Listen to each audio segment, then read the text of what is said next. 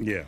Tim, of course, you're the Shadow Treasurer as well. I mentioned before about if we got a daily update about unemployment, it would frighten the pants off people. Right now, Queensland's unemployment rate is worse than the rest of the country. Wide Bay, 17%. The Queensland Outback, 10%. Moreton Bay, the southern bits of it, 10%. Ipswich, 10%. Sunshine Coast, 9.8%.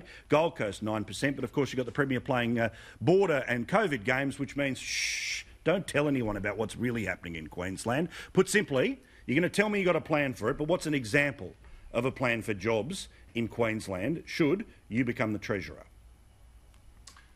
Well, Paul, we've said all along that we need to invest in infrastructure. And so we need bold, brassy plans that provide jobs not just for the next year or two, but for the next decade. That's why we've announced the new Bradfield scheme to harness the floodwaters of the north. That's why we've announced the Queensland Dam Company to build dams on the eastern side of the Great Dividing Range.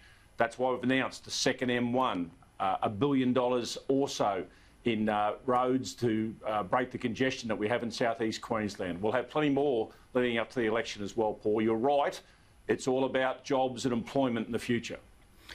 Do you get a sense, though, James McGrath, that your fellow Queenslanders are more than happy to fall for the Premier turning around and saying we're going to limit the number of people who can come over to celebrate Dad's 50th or Nana and Papa's 70th or 80th, while there's just 17 cases in the entire state and no one in ICU? I think my fellow Queenslanders will see through Palaszczuk, because all Palaszczuk does have is this alibi of the coronavirus to cover up for 5 years of buggering up the economy. So I think when people start to vote, not in 69 days' time, but actually 2 weeks before that when pre-poll voting starts, that they'll see through what the Premier is talking about and they'll judge her on her record, not just over the last 5 years. We've got to remember, Labor have been in power in Queensland for 25 of the last 30 years, and they'll look at the LNP, they'll look at what Tim Manders has talked about and said, we're going to build a new Bradfield, we're going to have a dam company, we're going to get stuff done, we're going to stop talking about it, we're going to build it, we're going to do it.